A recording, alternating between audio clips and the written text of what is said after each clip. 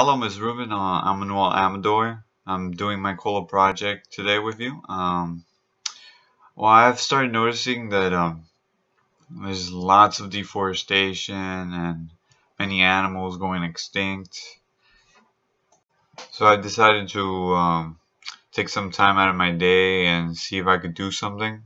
So I went to this place called Duman Conservancy. It's also a monkey jungle where they keep and take monkeys that have been used for experimental needs and medicine practices, and they try to give them a new life.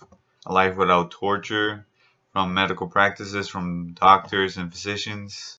I spent most of my day helping the employees there at the monkey jungle, feeding the monkeys, seeing their mental health, seeing how they move, how they engage in their habitat. I've also learned the conservation care of no human primates.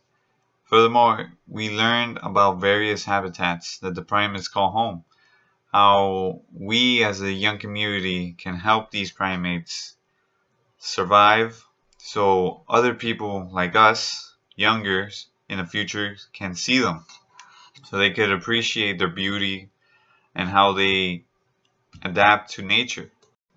I remember I assisted in care of a small colony of New World primates from the science lab from Argentina. We got this small howler monkey that had a fracture on his left knee, but he couldn't walk. But after 3 months, we had like a brace attached to his leg. So after that, he was able to walk after 3 months. And that made me feel very nice because I actually helped something happen, and it was a very amazing experience for me. I felt very proud of what I did, and I'm glad I accomplished it. Thank you.